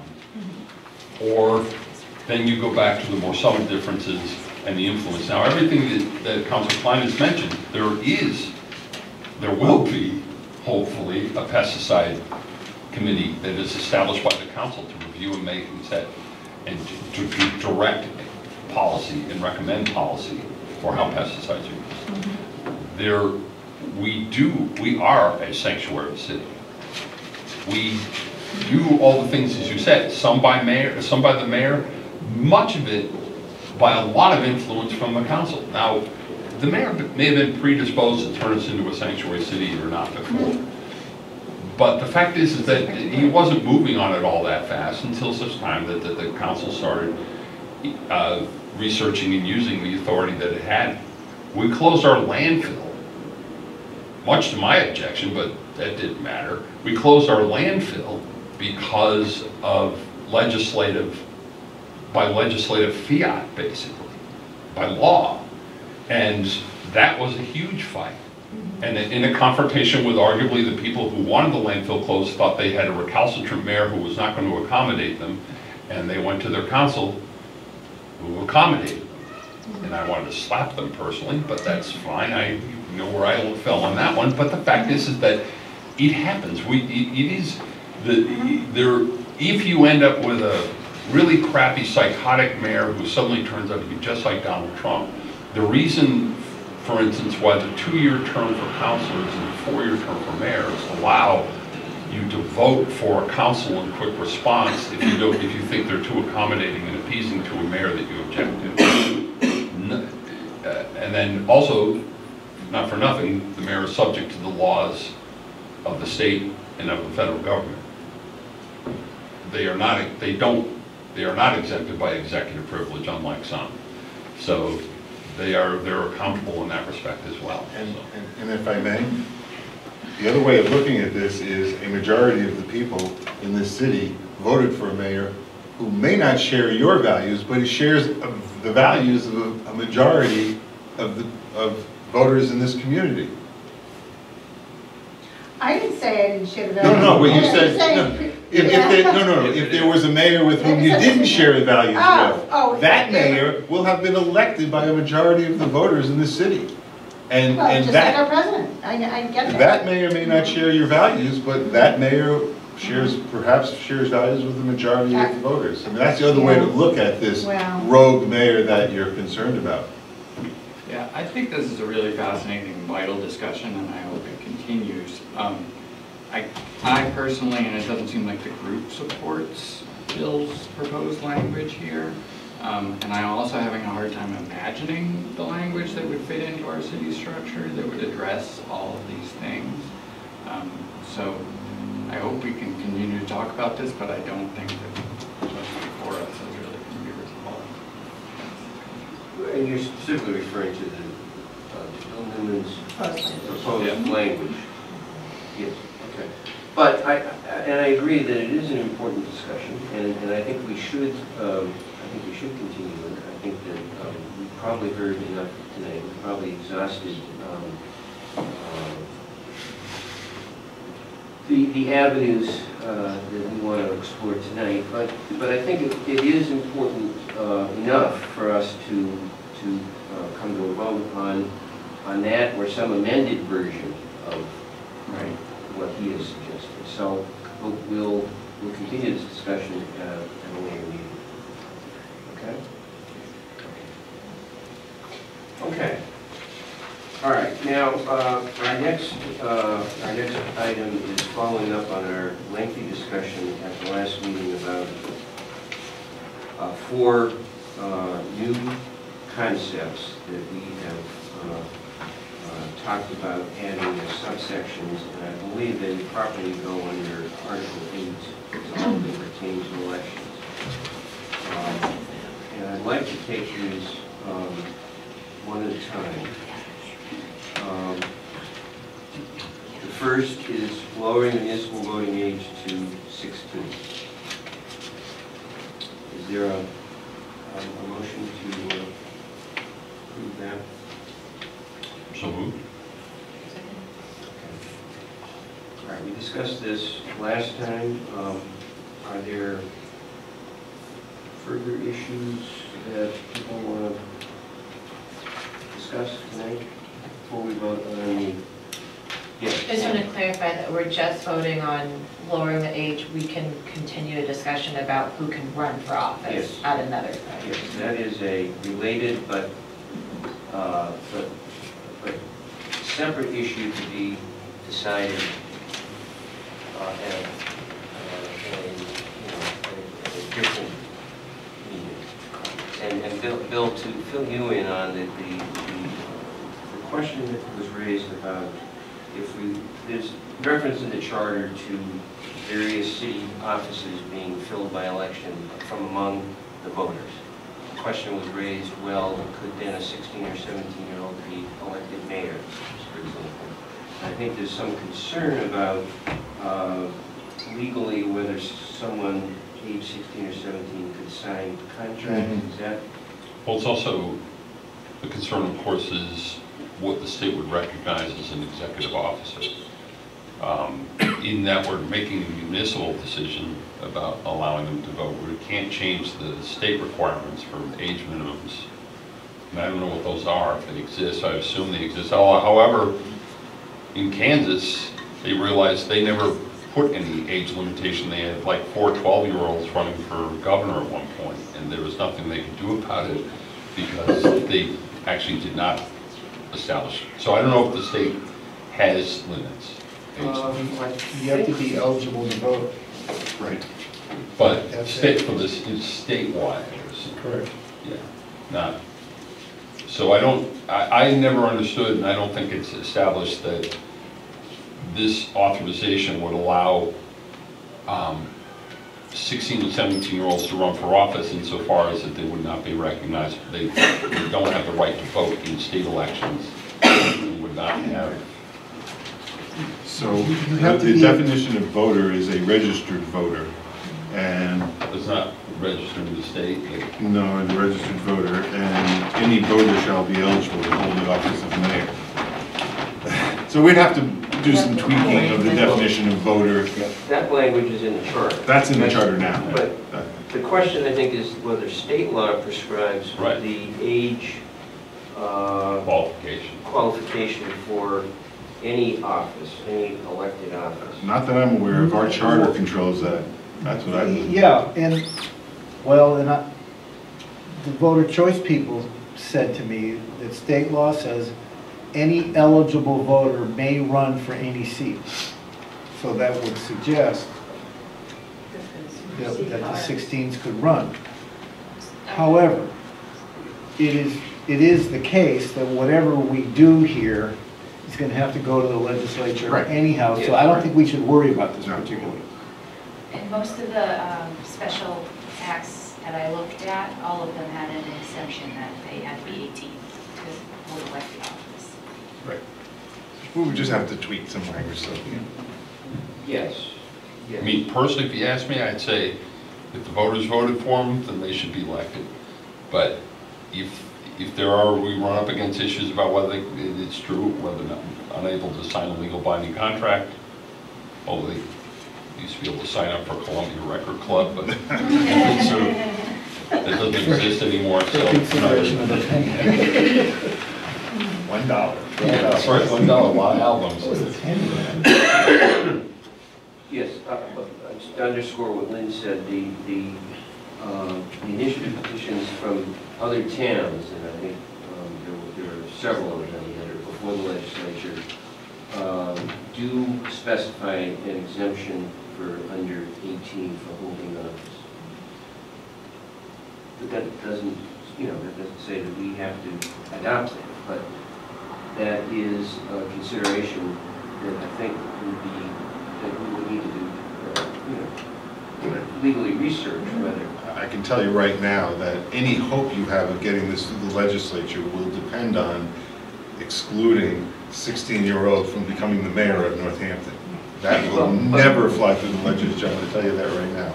You're Never. confident? I am totally I would agree confident. with that, yeah. It's going to be hard enough to get this. It's hard enough to get the right to vote. But I would like it that if we do stipulate an age, that we justify the reason for that, not just that we can stand a chance with the legislature, but that the concern is principally about the ability to sign legal contracts. Yes. Sure, 18-year-olds should be able Yeah. to vote. That seems Yeah. Yes. adequate and appropriate. Yes. Until such time the state comes around and decides that 16-year-olds can vote, in which case then that's up to them to figure out how to do it. Serve. 6-year-olds can serve. Sir, right. It would be quite entertaining to have a 16 or 17-year-old on council. Like I think that would be a good thing. but I worry about them signing contracts. Right. That would be my. But we don't sign primary- contracts, although, Not I'm sorry, I council, take but- that back. We do eminent domain. sign land takings and things like that. We have to sign our votes, so I don't know. Okay, but my feeling, these are valid points, my feeling tonight is we're voting on the question of whether we want to recommend that the voting age in Northampton be lowered to 16 for municipal elections. Okay. Further discussion on that? Call the question. Okay, we need a roll call on this. Stan Moulton, Robbie Sullivan. Yes. Dylan Gaffney. Yes. Sam Hopper. Yes. Bob Bullrise. Yes. Patty Healy. Yes. Lynn Simmons. Yes. Council Floyd. Yes. So that's approved 8-0. The next one is a recommendation that the city adopt ranked choice voting for municipal elections. Move approval? Second. We also had extensive discussion on this last time, but other discussion tonight? Well, I'm just thinking back to, and especially Pam bringing up, can we do all of these at once? So, I mean, I'm going to recommend that, you want these things, but knowing that it's too much. Am I making sense? So you mean whether the legislature would be amenable to having all these at Or once? whether the city could handle doing ranked choice voting and vote by mail and under 16 all in the same, I mean, not that they're even going to go through at the same time, but do we need to pick and choose, or do we just want to state our wishes? Can we rank choice? Ranked choice amendments? Question for Alan, though, didn't you tell us that, we can recommend all we want, but once it goes to the city council, that they have the ability, they can They go can it just up, laugh right? and say, Yeah, we're done with so we this. can just move go on. ahead and say we want. I would recommend putting in everything that, Yeah. that, All right. that you want That's what I and need to let the hear. councilors Because figure we're just gonna out tell what- them they have to do the dirty work, Yeah. so. No, But they want it, they were figuring. And they want to do it. That's what I needed to hear. They want the Yeah, yeah, authority. thank you. That's a valid point that you raised, Bobby, but I think it's our feeling that this is our opportunity to express what we feel is the right direction for the city, and that there will be many stops along the way, starting with the city council to sort that out. And I think in the report, you can tell them that you recognize that perhaps this all can't be implemented at once, but these are the things over the next 10 years that we'd like to see happen. And I remember you saying that, I just need to hear it again. We can even rank choice them. We can even go in and say, you know, we rank these If as we the had our most important choice. and the other things we really would like, but you know. We don't even know when ranked choice voting is gonna happen. Right. Right. And it might be a lot easier than we now contemplate being, but we just don't know. Right. All right, further discussion? Okay, need a roll call on this one? Stan Moulton. Yes. Robbie Sullivan. Yes. Dylan Gaffney. Yes. Sam Hopper. Yes. Bob Ulrich. Yes. Patty Healy. Yes. Lynn Simmons. Yes. Counselor Dwight. Yes. And also approved 8-0. The next one is mailing ballots for municipal elections to all registered voters. Move approval? Second. Any further discussion or questions about this tonight? I like the fact that it was phrased, no excuse voting, or no, what was it? It wasn't no excuse, it was, there was no excuse. It's like, the voters would say, no excuse voting mean I can't get out of voting because it's a, you know, I have to, the lesser of two evil decision, or I gotta vote. I love the fact that it has this kind of implication that maybe you should vote. And we're going, I just wanted to say, though, that Belchertown just had an election, right? And Right. they had 10% turn, 8.6% Right. turnout for their town election, so. But low voter turnout is insulting on a number of levels, but it also doesn't give whoever wins any sense of mandate or support, or you don't know you're speaking to the majority of the community, you just know the people who bothered to get to the polls that day because they weren't doing anything else. That's not really, that's why these three items are both very important, is to try to do whatever, they're all designed to expand and increase voter participation. Yes. and just to be, Yeah, go ahead, Joe. and just to be clear, like Robbie said, for 3 and 4, we could approve them both, even though if 3 is approved by city council, it eliminates the need by 4, but we're voting Yes. on 4 separate Yes, things. and we will point out to the Gives city them council choices. that if they choose to adopt the recommendation of mailing ballots to registered voters, then the question of absentee ballots becomes moot. But they may not adopt Right. mail. Gives them choice. Or not adopt it immediately and go Right. to, you know, no Right. excuse needed, and then And then the legislature. Other discussion on this? Katie, roll call, please. Stan Moulton. Yes. Robbie Sullivan. Yes. Dylan Gaffney. Yes. Sam Hopper. Yes. Bob Ulrich. Yes. Patty Healy. Yes. Lynn Simmons. I'm going to abstain. Counselor Dwight. Yes. All right, so that is 7-0 approved with 1 abstention.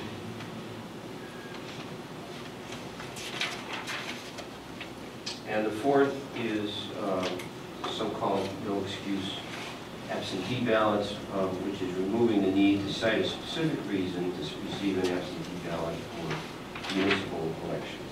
Move approval? And- Second. And again, these only apply to municipal elections. Any further discussion? Questions? Another Stan roll call, Moulton. please. Yes? Robbie Sullivan. Yes.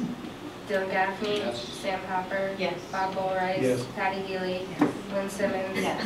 Counselor Dwight. Yes. Okay, so that one was 8. Okay. Thank you. So that's significant, it's very significant. It is, it's really exciting.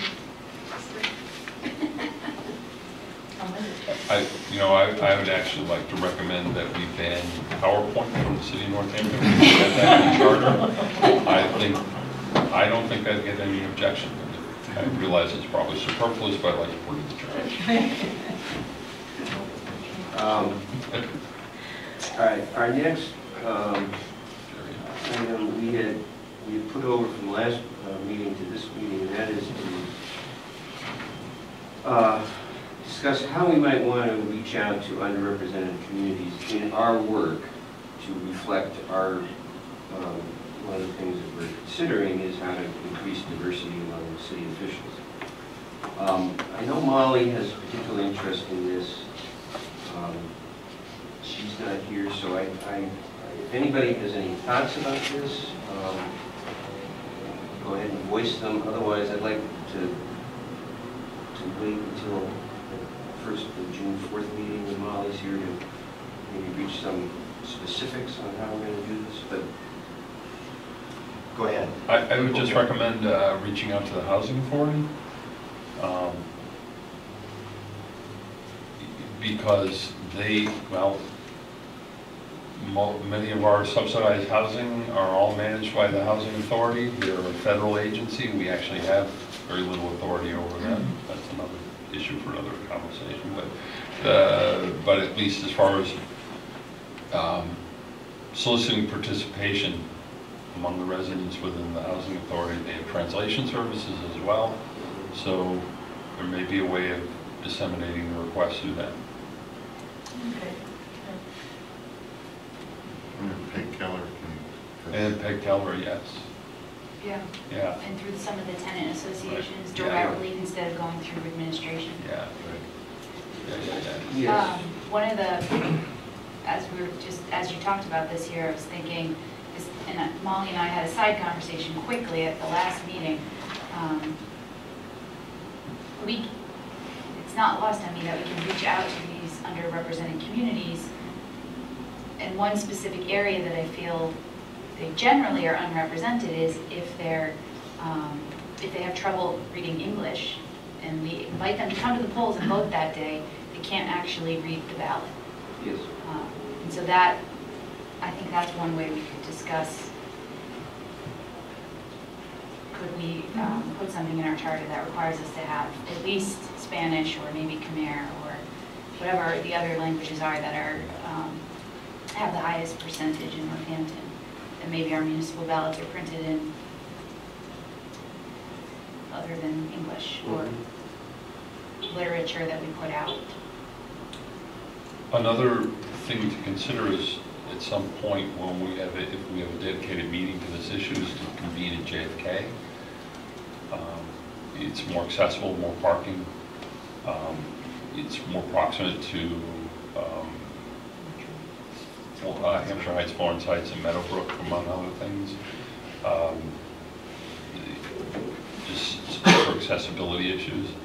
So, and it also, reaches out deeper into the community rather than just having people who feel that there's a large cohort that feels uncomfortable about coming down to a municipal office and to hearings like this.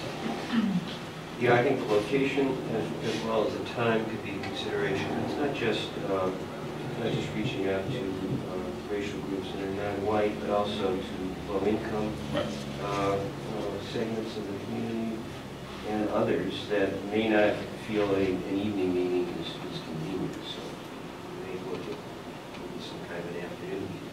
So, all right, these are all good ideas. Let's and again, I know Molly has a particular interest in this. We'll discuss this further at the June 4th meeting. The other thing I wanted to talk about tonight is the summer schedule. I want to keep this group cohesive so that if people have times that they know they're going to be out of the city that would conflict with our, particularly July and August meetings, we may, I'd like to try to accommodate that as much as we can. And maybe we again, as I said last time, I think we're proceeding at a good pace. We're 5 months into this, well, 4 months that we've actually been working.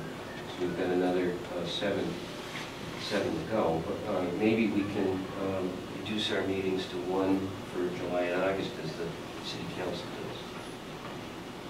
does. But are there specific conflicts that people know about already with meetings in July or August? I will be away for the June 18th meeting. I'm away from the 14th to the 25th for work. And then I'm also away July 31st through August 6th.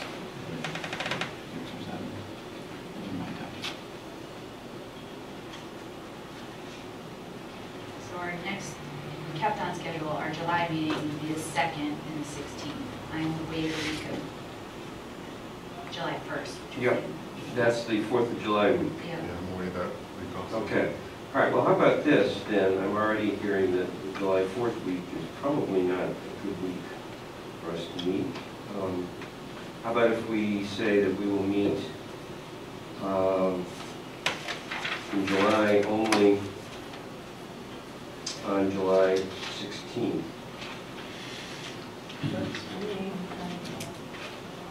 Okay. And August, Dylan, did you just say that you're away the first full week? The first full week. Okay, do others have August plans yet? I'm sorry? I have no idea what I'm doing You don't know what you're doing yet this summer? Sorry to hear that. yet. I know.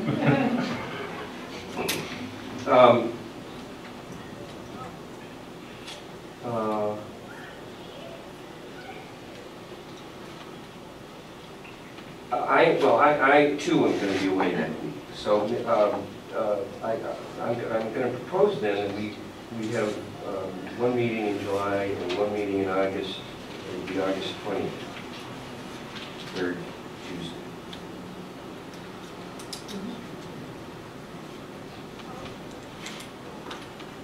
So we'll go ahead with our 2 June meetings as scheduled, and we'll scale back to July 16th and August 20th for the summer. And